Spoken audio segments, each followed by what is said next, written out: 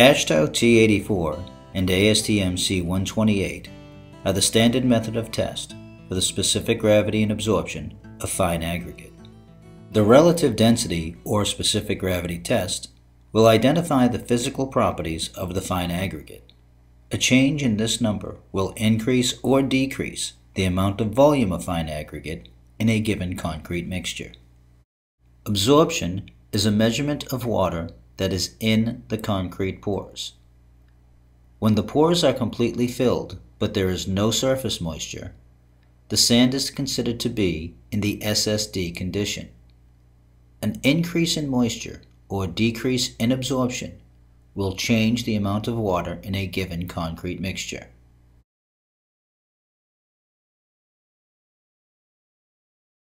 We will now review the steps of AASHTO T84 and ASTM C128. Once again, these steps come directly from the Technician's Handbook. Testing fine aggregate for specific gravity and absorption is unique in the fact that it is done in two steps. First, we must test it to make sure that it is in the SSD condition. Then we can proceed. We do this with a mold and a tamper. The tamper weighs 340 grams plus or minus 15 grams, while the tamping face must be round and flat with a diameter of 25 mm plus or minus 3 mm. The mold is in the shape of the frustum of a cone with the following dimensions. The inside diameter at the top shall be 40 plus or minus 3 mm, while the inside diameter at the bottom shall be 90 plus or minus 3 mm, and the height will be 75 plus or minus 3 mm. We will also be using a heat gun to provide a warm stream of air and assist us in getting the sample to SSD. To perform the cone test, we want to hold the cone firmly on a flat, non-absorbent surface.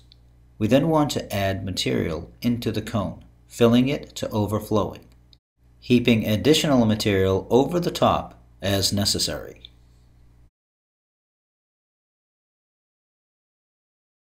We then want to tamp the material into the mold with 25 light drops of the tamper.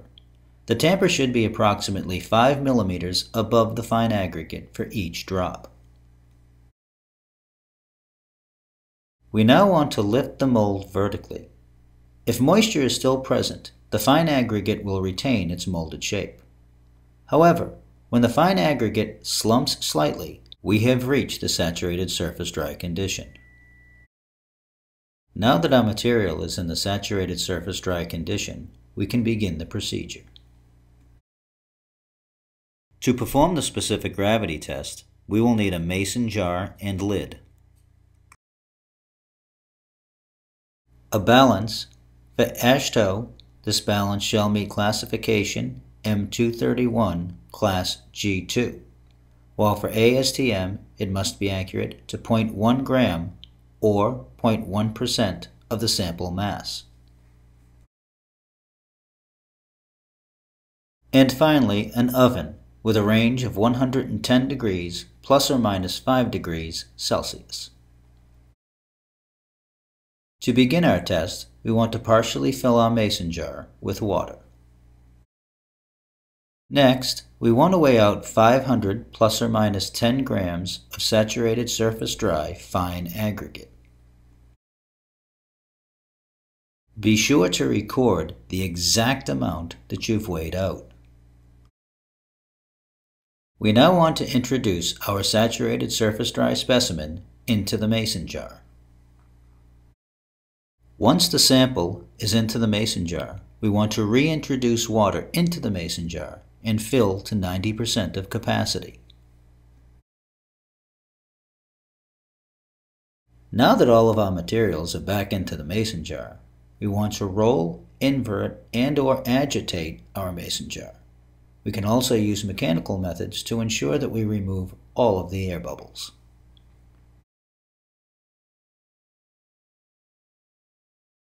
Once all the air bubbles have been removed, we want to adjust the water temperature, if necessary, to 23 plus or minus 1.7 degrees Celsius. Remember, for ASTM this is 23 plus or minus 2 degrees Celsius. by immersion in a circulating water bath. Once this is complete, we can bring the water level back to the calibrated mark. We now want to record the weight of the mason jar, the specimen, and the water filled to the calibration mark. Be sure to record this and all subsequent weights to the nearest 0.1 grams. We can now remove the fine aggregate from the mason jar, place it in a bowl, and dry it to a constant mass.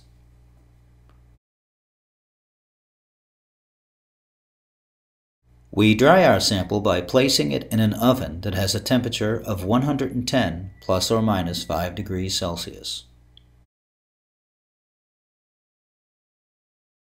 Once we remove our sample from the oven, we want to allow it to cool for 1 plus or minus 0.5 hours, and again record the mass of the now dry sample.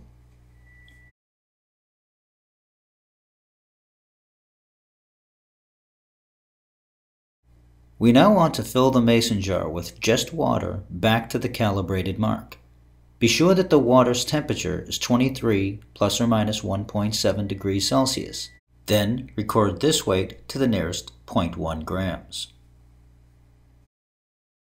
Now that we've completed all the physical aspects of our tests, we can go ahead and do our calculations. When we have completed our test, we should have 4 weights recorded. The first is listed as A. This is the weight of the oven dry specimen. Next is B. This is the weight of the mason jar filled to the calibration point with just water. Next is S. This is the weight of the saturated surface dry specimen. And finally C. This is the weight of the SSD specimen in the mason jar with the water filled to the calibration mark. For our example, let's assume that A, the weight of the oven dry specimen, is 495.6 grams. For B, the weight of the mason jar with just the water, let's assume our weight is 1,202.3 grams. Let's assume that S, the weight of the saturated surface dry specimen, is 501.1 grams. And finally C, this is the weight of the SSD specimen in the mason jar with the water filled to the calibration mark. For our example, let's assume that weight is 1,514.4 grams. And here are those weights listed individually. Our first calculation will be to calculate the bulk-specific gravity of our material in the SSD condition. We do this by taking the weight of the SSD specimen and dividing it by the weight of the mason jar filled with just water plus the weight of the SSD specimen, and subtract from this weight the weight of the SSD specimen with the mason jar filled with water to the calibration mark. So if we simply plug in our numbers, our calculation should read 501.1 grams divided by 1,202.3 grams plus 501.1 grams minus 1,514.4 grams. And this should give us 501.1 grams divided by 189 grams for a specific gravity of 2.65. Now let's go ahead and calculate our absorption. The calculation for absorption is S minus A divided by A times 100, where S is the weight of the SSD specimen and A is the weight of the oven-dried specimen. And again, we simply now plug in our numbers, so 501.1 minus 495.6 divided by 495.6 times 100.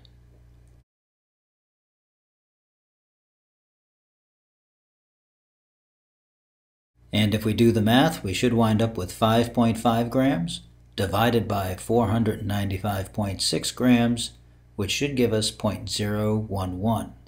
And if we take the 0.011 and times it by 100, we should wind up with an absorption for our fine aggregate of 1.1%. We will now review the steps of AASHTO T84 and ASTM C128, specific gravity and absorption of fine aggregate.